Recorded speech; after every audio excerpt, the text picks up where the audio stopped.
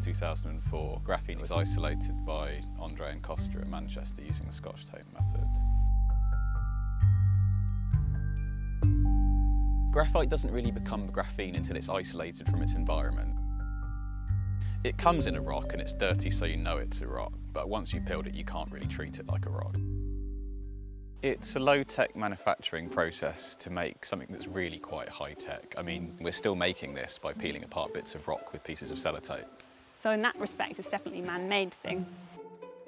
Graphene and these two-dimensional materials are fairly unique in that there's nothing really like them that's found in nature.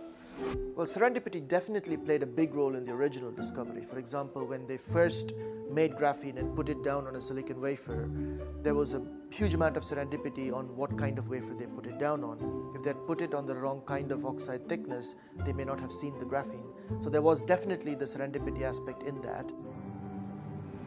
Material science is being a bit like a detective. You have to find out what makes a material behave the way that it does. So maybe we try to look at what happens when we add a tiny bit of a different element and see how that's going to change the physical properties, so the strength, or how easy it is to break the material. So graphene is special because it has some very unique properties, and those properties are only present because it has a very, very small dimension in just one direction. So people call it a two-dimensional material. That's a difficult thing to understand, but it just means it's very thin, but only in one direction. If you imagine you're an electron living in graphene, then you are only allowed to move in two directions. And that's why it's a two-dimensional material. Graphene is absolutely tiny in one dimension, which means it behaves like a single molecule. Well, it is a single molecule, it's sort of surface. But in the other two dimensions, it's relatively big. We can still, for example, put contacts on it.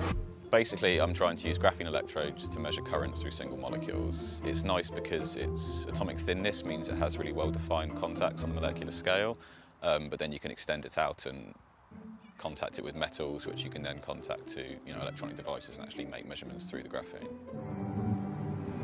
So my grandma thinks that I study materials and then I must be able to knit. I have to tell you, I can't knit also, really.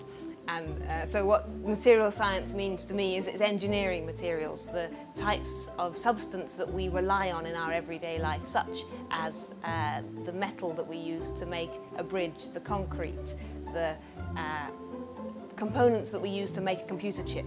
It covers a huge range of length scales as well as different types of materials.